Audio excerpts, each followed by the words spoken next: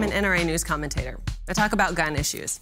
But what I'm going to discuss right now is only a gun issue in the mind of anti-gun groups who apparently will stop at nothing to stigmatize and shame firearm owners. The subject is abuse. It's a heavy one.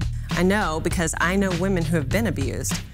And to think that their suffering is being used by organizations not to make them safer or even to punish their attackers, but rather to advance an agenda is absolutely disgusting. Anti-gun organizations toss around statistics like this. Women are 8 times more likely to be murdered when a firearm is present in the home. Now, before you think I'm taking the statistic at face value, I'm not. It's important to note that there is no list of American homes with guns in them. It's actually unconstitutional to do that, so statistics like these are questionable at best. But a woman's right to choose how to defend herself is neither questionable nor a statistical argument. It comes down to freedom of choice. I know victims of domestic abuse who only sleep well at night because they've had a lot of therapy and because they have a gun in the home.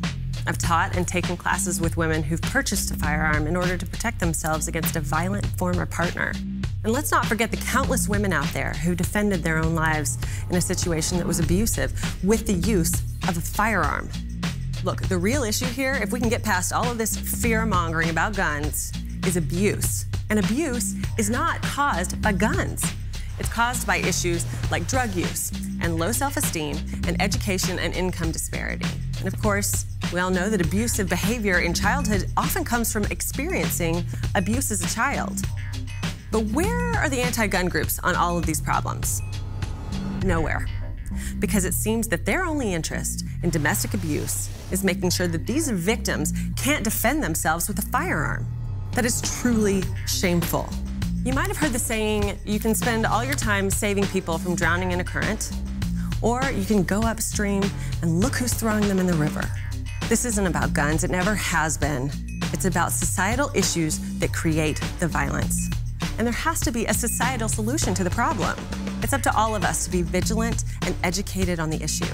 Taking away guns from women is not a solution to domestic violence.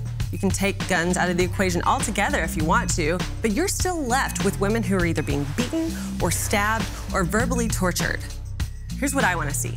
I want a society that isolates and shames these abusers as nothing more than evil, bottom-feeding cowards, the lowest of the low. And I want a society that celebrates and empowers women to be independent and capable and strong. And competent, educated gun ownership is a part of that strength.